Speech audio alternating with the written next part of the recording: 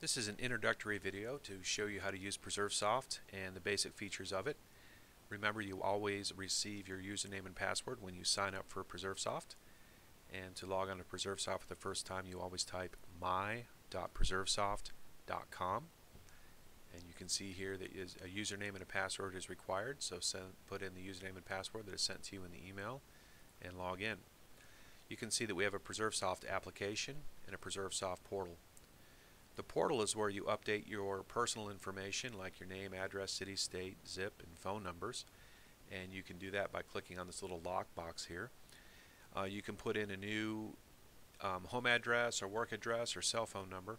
What's important to note is that if you change your home address here, be sure to notify the finance department to ensure that your checks are also mailed to that address.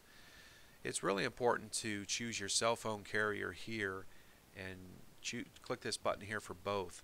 What that does is when a work order comes in your queue, you're automatically notified through both text and email that a work order has come into your queue.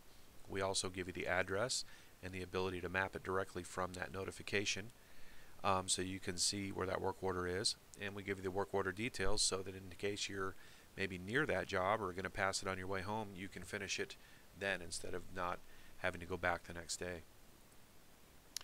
If we go back to the PreserveSoft application, we can see the application here, and what this is basically our work order queue. This work order queue allows us to see all the work that GCP has issued to you.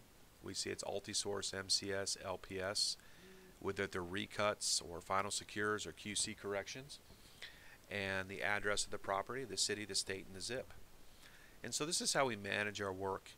And this is something you need to be checking on a regular basis during the day if you have access to your computer, or at least before you go out to the job the first thing in the morning to see if anything new came in your queue, or definitely at night you're going to be working in this queue to upload work orders.